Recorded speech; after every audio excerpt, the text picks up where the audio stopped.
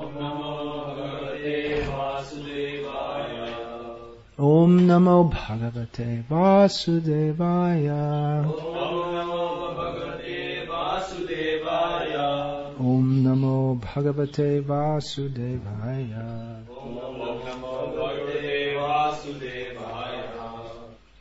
Shri Vishnu Sahasranama, names 433, 434 and 435.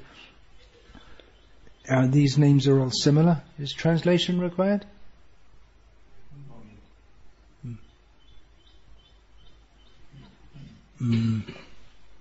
Mahakosah. Kosha means treasure house. So we have the term Koshadhyaksha, which is translated as treasurer. One who's in charge of the treasury. Yeah, treasury, I guess. Then Mahabhogah, who has all enjoyment, and Mahadhanah means great wealth. So these names are very similar. Obviously, if we're going to talk about the Supreme Personality of Godhead, it means He has all wealth. There's no meaning to this idea that is floated around, Daridra Narayana, God as a poor man. Although this idea seems to some to be very good, the idea of seeing God even as the poor man, it's actually, as Srila Prabhupada pointed out, extremely offensive. Because the very meaning or the reason that we in this material world would recognize Narayana as supreme is because of His wealth and His power. That's what distinguishes Him from us. Of course, when we come to Krishna, then those who are seekers after pure love of Krishna without any thought of wealth or majesty, then these points are not so important to them. But if we are to understand God, then obviously He's the most wealthy, and to say He's a poor man is very offensive. Now, to see God in everyone and in everything, that's good. But to say that the poor man, someone who's in that position, they're suffering from their karma, from some sinful activities, therefore they're to equate them with Narayana, that is most sinful. Of course, even the rich man to equate him with Narayana is incorrect. Although we may equate the king with God, the Brahmana with God, because they're his representatives on the world, in this world. However, even them, if we think, there may be a great powerful king, but even if we think that he is directly non-different from Narayana, then that becomes a great mistake, which in the past many emperors made. It used to be all over the world that in various civilizations that great powerful emperors, they were equated by their peoples with the Supreme God. And they thought that themselves, but obviously they weren't. So it's very important to understand all these points very clearly. Otherwise we'll get in a big mess, big trouble. So great treasury. He is the reservoir, the receptacle. Everything is in Him, all wealth. Even the fabulous wealth of great wealthy people.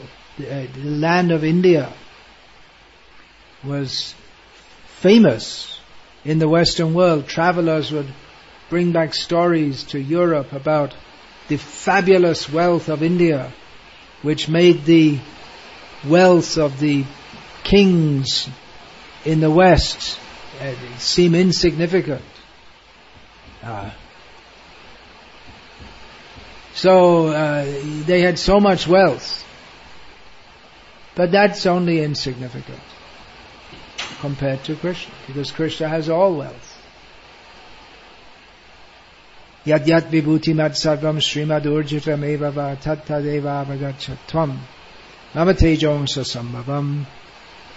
Anything wonderful in this world tends to awe us. If a big snake came crawling in this room, which is less likely now the door's being closed, although the door wasn't closed for that reason, we'd be awed by its threateningness, the sense of danger. Or if a crocodile came in. You have inland crocodiles in Sri Lanka? Yeah. So that could be a danger when you go swimming in any big pond. Then just to see it, it looks, very frightening. It is very frightening. They have such power that quickly they can snap so quickly and break your whole body. So we become awed, which just shows how small we are compared to Krishna, who single-handedly destroyed the armies of Jarasandha 17 times. Just for instance.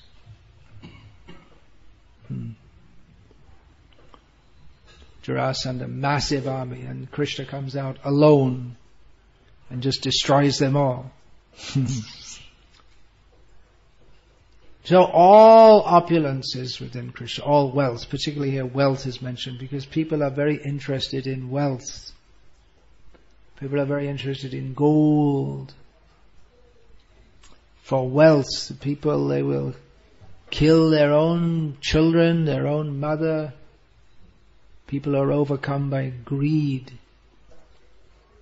Very dangerous. For the sadhu even, very dangerous. Kanaka. 2 things are mentioned as being very dangerous for the saintly persons who are seeking after perfection. The first is Kanaka, gold, and the second is Kamini, women. But Kanaka is mentioned first. So it can be very dangerous, but when we realize that all wealth is in Krishna, and we cannot own it, we can have a semblance of owning it for a short time. We may say, I have got so much gold. But what does it mean that you got it? Because just in one lifetime, in a short blip of time, you think it's yours. We find in the Bhumi Gita of the 12th canto of Bhagavatam, the Bhumi Devi, Mother Earth, is laughing at all these kings who thought, she gives a long list of names, including Prithu, some great pious kings. Maybe Ram also, I can't remember. Ram's also, maybe a different Ram, there are so many Ramas. Yeah. She's laughing that they thought that I belong to them, and they fought amongst each other to establish I own this earth, but they don't know anything. Dust thou art, and unto dust thou shalt return, says the good book. That the body is formed of earth, mostly. Human bodies are mostly formed of earth, according to Vedic chemical reckoning. And earth and water, all the ingredients are there. Fire, air, all the ingredients are there. So this body is formed from earth, and it will again become earth. And in the meantime, we think it belongs to us. Everything belongs to Krishna. There are several names in Vishnu Sahasranama which emphasize this point. Everything belongs to Krishna. Everything is His. We can't really claim anything to be our own. Therefore, we have the first verse of Ishopanishad. Isha vasyamidang sarvam yatkincha jagachang jagat. Tena bhunjita. What is that? Tena bhunjita. Yena Tyaktveena bhunjita magrita kasya sridhanam. Dhanam. Who does this dhanam? Who does it belong to? We are allotted a certain amount of wealth for our use in this world, but we should know whom to actually it belongs, and not claim authority or lordship over anything. So Krishna is the great reservoir of wealth. He has everything. What is his great treasure? Now different commentators have commented on this in different ways. What constitutes his great treasure? What is the essence of his treasure? Some say dharma. Some say ananda. This is following the Taittiriya Upanishad, Brahma, Yad Brahmeti, that Yatova imani bhutani jayant. There's the that from which everything comes, that in which everything exists, in which everything enters. And there's a whole series that Ananda, what is it? That is Brahma, that is Ananda.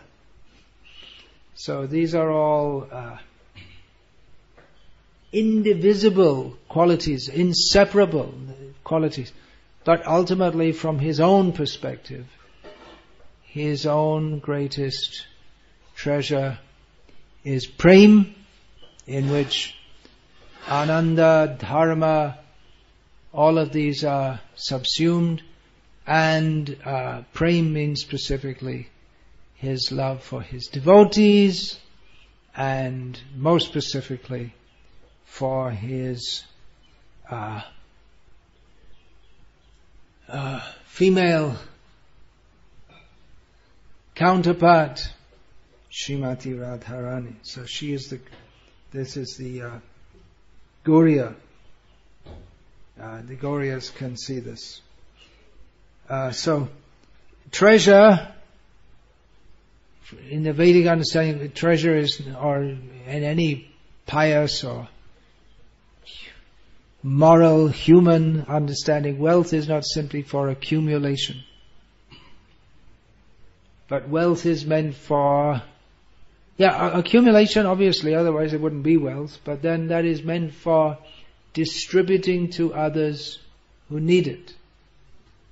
The king accumulates money, but when there's a time of need, say there's a famine or something, then he procures food grains, maybe from a neighboring kingdom or whatever, with the wealth that he has taken from the citizens, and distributes it for their need, to fulfill their need. Also the king, with the wealth that he has collected from the people, then apart from the administration of the state, protection of the state, then he also undertakes works for the public benefit, such as digging wells, making roads, and so on. So Krishna, he has inexhaustible wealth, which means that unlimited, inexhaustible. He's been distributing that from time immemorial, and he goes on distributing it. So he's also the most kind in that regard, that he's not a miser. He's not wealthy by being a miser, but rather he wants that to share that with everyone. And he's so kind and so much wanting to share that with everyone that he personally comes to this world and invites everyone to share what I am. I am willing to give myself to you. That is his kindness. He is everything. He owns everything. He's far greater than us, but he's willing to give himself to us if we give ourselves to him. It's a great deal.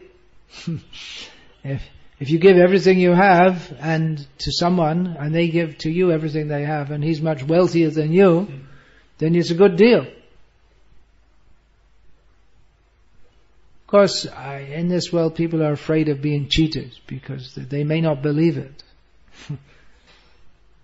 Generally, if someone comes to you and says, here, I invest on this, you'll make lots of money, we can split half and half. You invest the money and I gave you the tip, so we'll go on half and half. They say, yeah, this person's a cheater. Or give me a loan and I'll give it back to you in 2 weeks with 50% interest.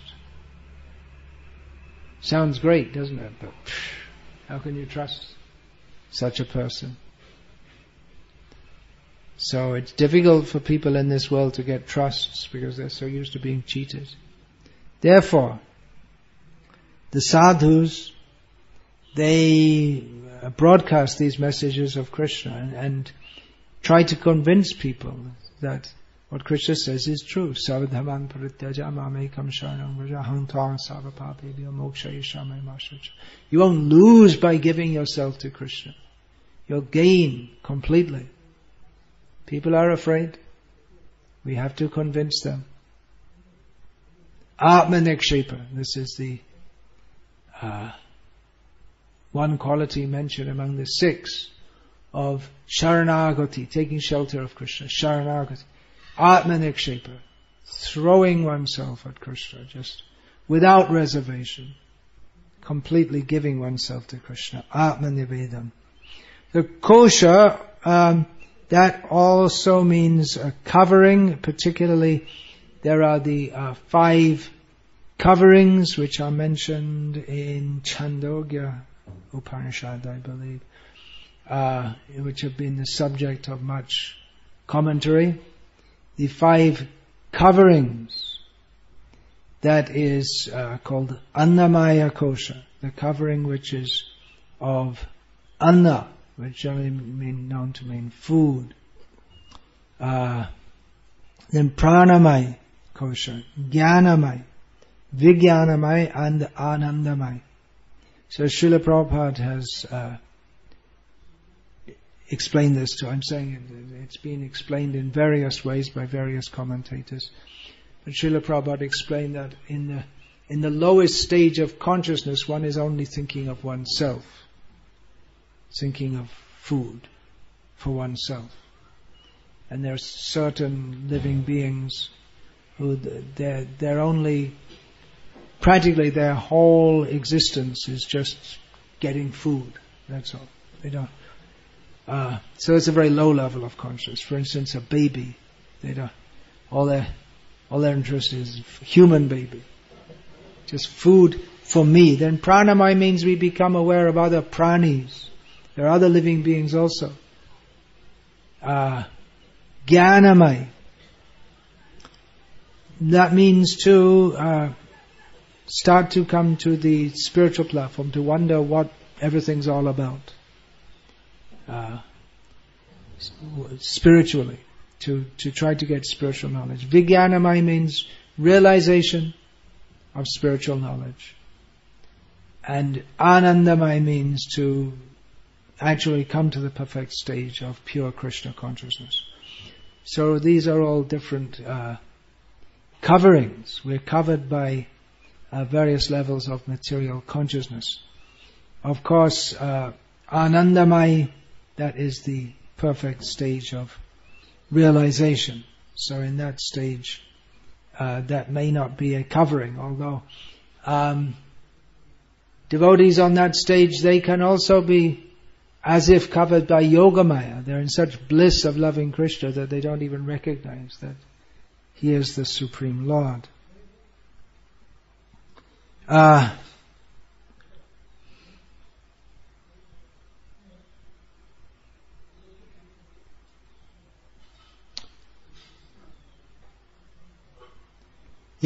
Bhagavan is the Maha. So there's Annamaya Kosh, Pranamaya Kosh, Jnanamaya, sometimes called Manamaya Kosh, Vijnanamaya Kosh, Anandamaya Kosh, and then Bhagavan is Mahakosah. He's beyond all of that. So that's another way to explain Mahakosah.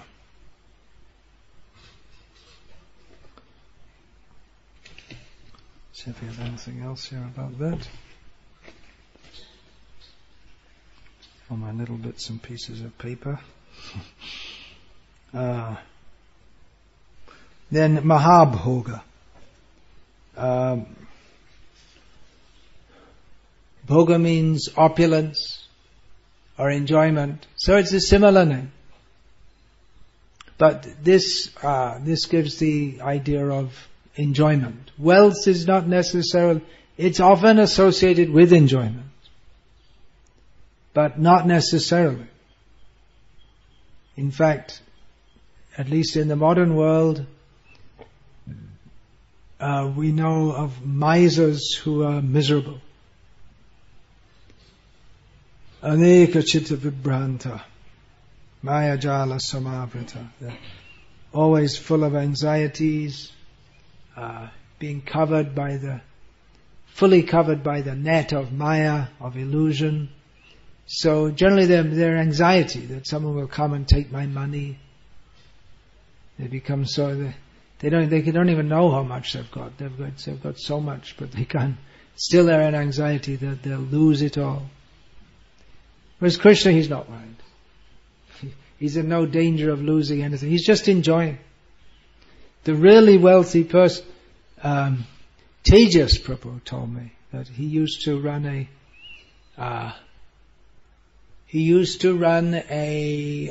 some kind of symposium. He used to bring together all rich people in Asia with rich people from the West. Big, very big people. And bring them together so that they can discuss and make mutual investments. So he was friends with very, very big rich people. And he said there was one person in particular from Switzerland, and they just used to talk very freely. And he presumed that person presumed that he, Tejas, was also a billionaire. Because such people, I just said they're in anxiety, but some they may be very relaxed also among the company of others, because other people on their own level, because with others who are on a lesser level, they're always afraid that they're going to try and do something, that they want something from me. People who are rich, it's very difficult for them to trust anyone as a friend, because they think this person's only coming to me because they want something from me. So among billionaires, they can relax. So Tejas Prabhu described that because he was very relaxed, because he wasn't interested in money for its own sake. But he was doing that as a business, I guess, to support his family at that time. So Krishna's relaxed. He's just enjoying. He can enjoy. He has an inexhaustible treasury. Even if he did give everything away, it still belonged to him. Constitutionally, everything's under his control. So he's in no anxiety. His only anxiety is to deliver the conditioned souls, and that he does by enjoying. He dominates this world and brings others back to him. Ananda Chinmaya Rasamat. What is that? Ananda Chinmaya Rasat. What is that? No. Ananda Chinmaya Rasat Matayap Manasu. Yah Praninam Pratipalam Smaritam Upetya. Ilayatena Bhuvanani Jayatya Jasram Govindamadi Purusham Tamaham Bhajami. He conquers over this world by his blissful leelas, by his blissful pastimes. So how does Krishna run the world? By running and spotting in the fields of Vrindavan and having his blissful pastime. This is Krishna's management technique. Not recommended for everyone. We're not Krishna. He has his agents. Parasya Shaktiya Vividhaiva Shruyate Swabhava ki Jnana Bala Kriyasya Natasya Karyam Karanam Javidyate Natatsamas Chabhyati Kastujish. Everything goes on by his energies without his concern. So Krishna is able to be the great enjoyer. All enjoyment is within him. This we should always remember. He's Mahabhogah. We may have a little bhoga here. Yehi sangsparshaja bhoga dukkha yonya evate Adyantavanta kauntena teshu ramate buddha. We have a little enjoyment here. What is that enjoyment? Tripyanti. What is that? Tripyanti. Yanmaitunadi grihame. Yanmaitunadi grihame di sukham tucham. Tripyanti neha vimukan. No. Anyway, I can't remember. Kandutivan manasijang vishahete. Tripyanti neha kripana bahudukabaya. The itching sensation. Yanmaitunadi grihame di sukham hitvicham. Kandoyanena karyoyava dukkha dukkha. This, our enjoyment, we think is very enjoyable, but it simply creates more disturbance. Therefore we should not engage in it. We should tolerate it, just like the itching sensation. By scratching it we think, very nice, but the pus, the oozing increases. But with Krishna there's no bad effect from his enjoyment. So we should know that real, great enjoyment is Krishna. If we really want to be happy, then we have to be happy in Krishna's happiness. Not by imitating him, by serving him, by acting in a way that we will be happy, we will be happy. Pratipalam smar, that verse from Brahma Samhita I just quoted. His pastimes, they are as reflected in this material world. It's a perverse reflection. So, so Krishna is Mahabhogah.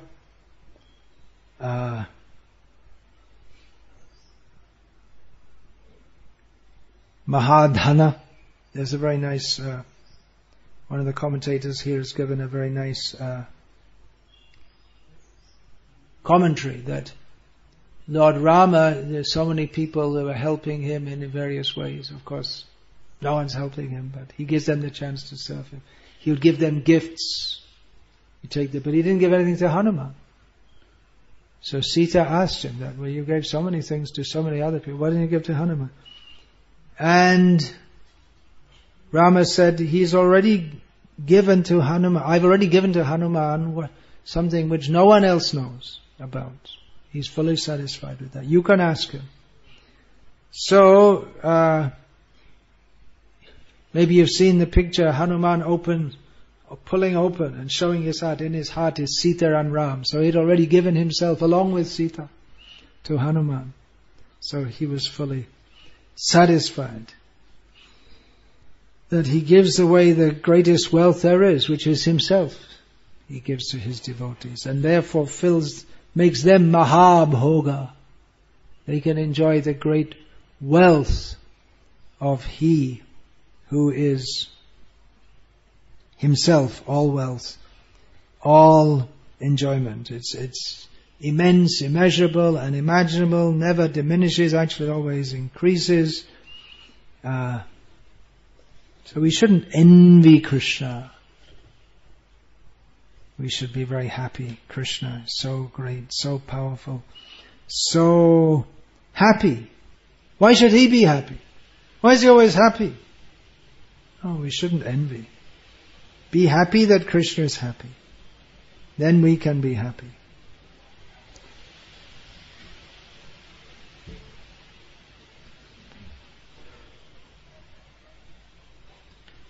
So again, wealth may be measured, and for different people have different ideas. Some people, they think to have great knowledge is great wealth. They value that very highly. Some people think that beauty is very important. Health is wealth. We don't realize that until we get ill health. But however one may conceive of wealth, it's all in Krishna, to the greatest possible extent. So,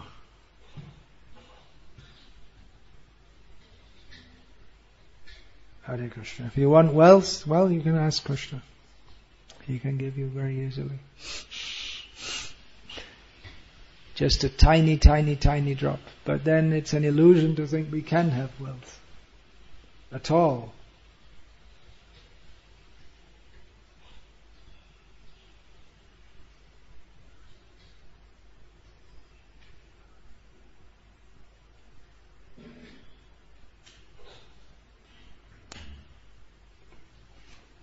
Yeah, so Mahabhogah. By participating, if we try to participate in enjoyment of this world, we simply suffer. If we try to participate in Krishna's happiness, it's all auspicious. Completely different.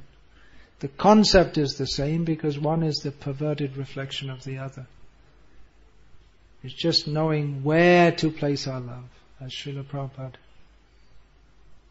writes in the introduction to the Nectar of Devotion, that love, we have to know where to place our love. The center of love is Krishna. So, Hare Krishna. I'll finish there. Hare Krishna. All glories to Srila Prabhupada.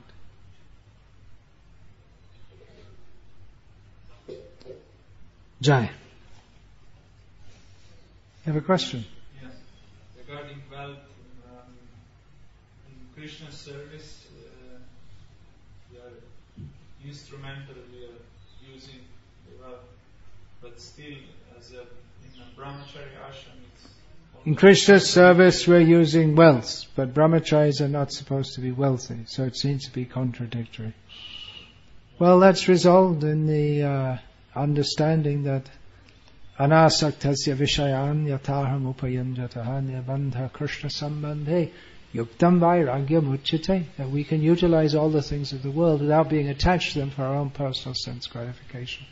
We can use them seeing this relationship with Krishna. But yes, of course, we have to be careful not to take things in the name of serving Krishna and become ourselves very opulent, and in this way, in the name of serving Krishna, we're actually increasing our own material enjoyment. So be careful.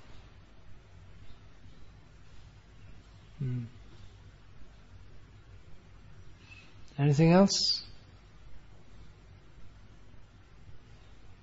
All right then, Hare Krishna.